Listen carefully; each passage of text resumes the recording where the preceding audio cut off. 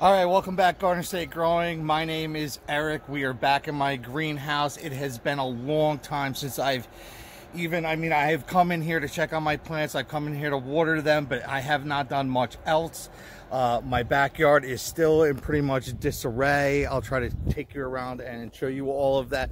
But the reality is that I live in Central Jersey, and right now Jersey is the second most state in the United States with COVID-19. I do work at a hospital, and we have been getting pummeled horribly. So what I'm going to do today is I have just a tremendous amount to do.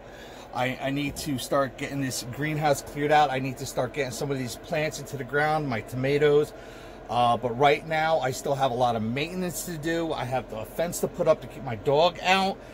I got some more garden beds to set up. Things are really difficult because I can't even get to the depot to get any of my supplies, even some of the most basic supplies. So what I'm going to do is I'm just going to start working as hard as I can to get some of the stuff done, and I'll try to bring you along and show you what I'm doing, but I'm not going to film everything because I can't take time to stop and film.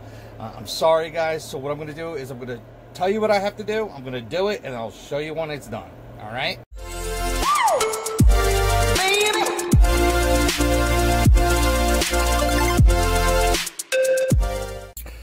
All right, guys, I didn't bring you along because, like I said, I needed to just get moving and get stuff done. So what I did was I put up this little chicken wire fence. Yes, I know, it's like the cheapest thing I could do besides just driving stakes in here and putting up a plastic fence, which I didn't want to do because that just looks like a construction yard.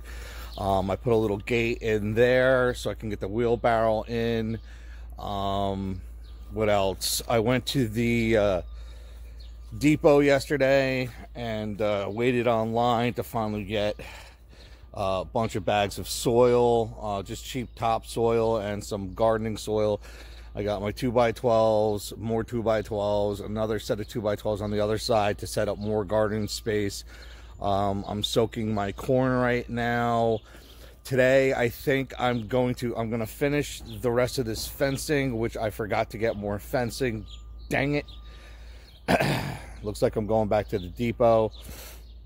I want to finish this up and connect it to the fence over there and block out my greenhouse. So this way the poopy can't get in there and dig up all my gardening. I'm going to try to get the carrots in the ground today. I'm going to try to get potatoes in the ground today, and I'm going to try to get my tomatoes out of the greenhouse and plant it into these raised beds.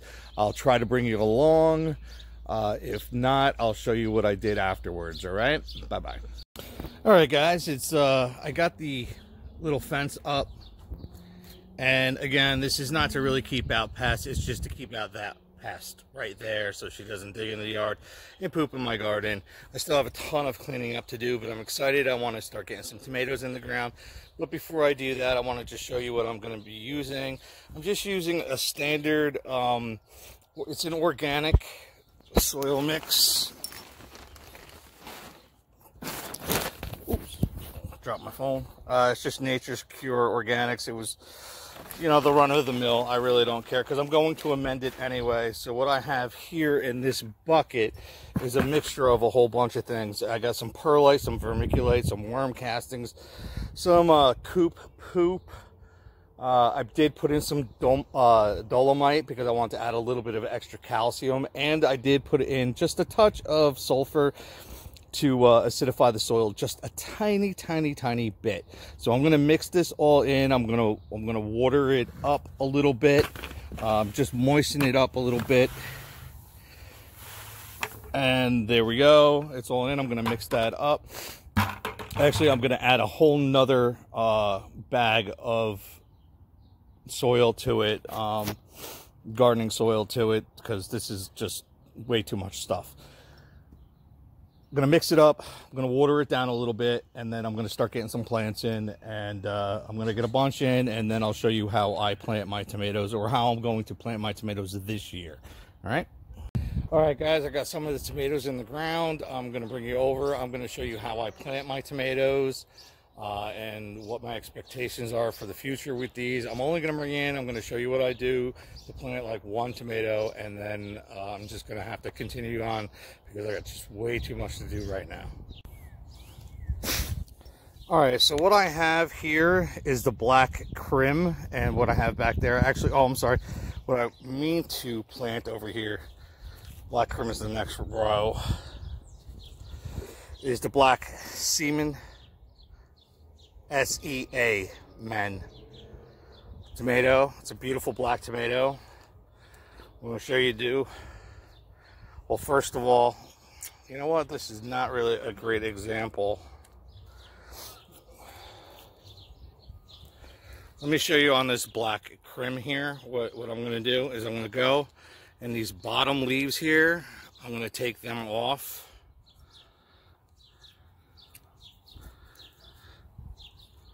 Because what I'm going to do is I'm going to single stem all these tomato plants. So I did the bottom 3.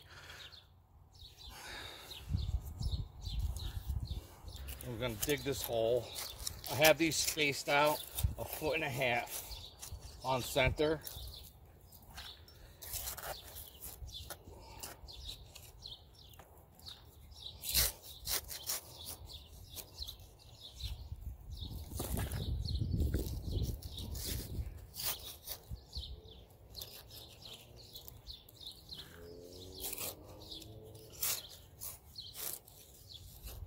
Now I'm removing this dirt. This bed I prepared last fall, and it's basically topsoil and peat moss and blood and bone meal and some rock dust and stuff like that to amend it. So I am removing this soil because it's broken down so well.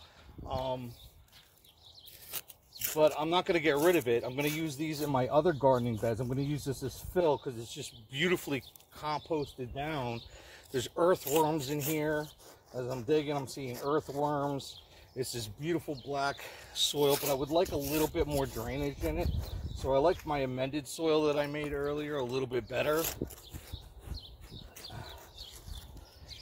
But all of this is gold right here. This is a year's worth of preparing right here. So now that I have my hole dug, oh, that's my black Krim again. I want to bury it up to about here.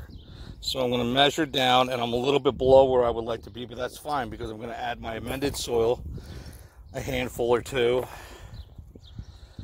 That looks about good right there. I'm going to add a little bit of blood meal for some nitrogen right there at the bottom. Put that in and fill it up around the edges with my amended soil that I made earlier. And I am going to pack this down just a little bit.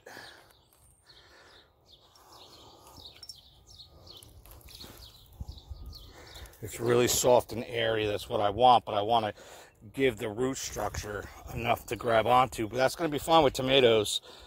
Tomatoes are part of the nightshade family along with sweet potatoes. Not sweet potatoes, I apologize. Regular potatoes. And there are a vine. So you have to train these to grow vertically. I will be trellising these later on. I haven't decided exactly how I want to do that yet. So I'm just going to put these in for right now.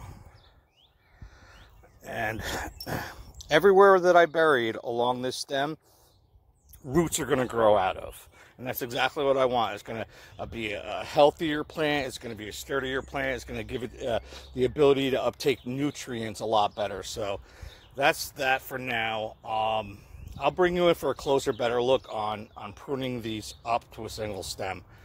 But for now, I'm just going to keep on going. All right. All right, guys, it's April 8th, early in the morning. I just got finished planting some of my tomatoes last night. I literally put the last ones in at like 8 o'clock or a little bit after 8 o'clock. The sun was already going down. I couldn't even see what I was doing anymore. So let me turn the camera around. I'll show you what I did.